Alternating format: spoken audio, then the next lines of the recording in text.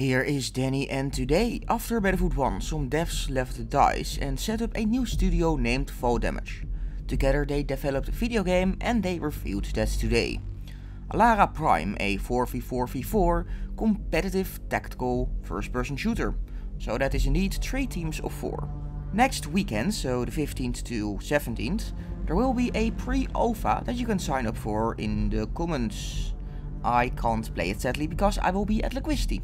About the game, there is 4 classes: Assault, Infiltrator, Support and Engineer, all with their own exclusive weapons and gadgets. And then you have to do some objective-based game mode. The alpha has 13 weapons, 22 gadgets and 1 map to play on, which is called Power Plant. And it is set to release in 2023 on Steam. For the game mode, one team has to defend the thing and the other 2 have to attack the thing.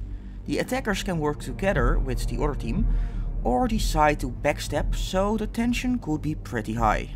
But yeah, link is in the comments, subscribe for more, but hey, that's all I got for now. This was Danny and I see you on the battlefield.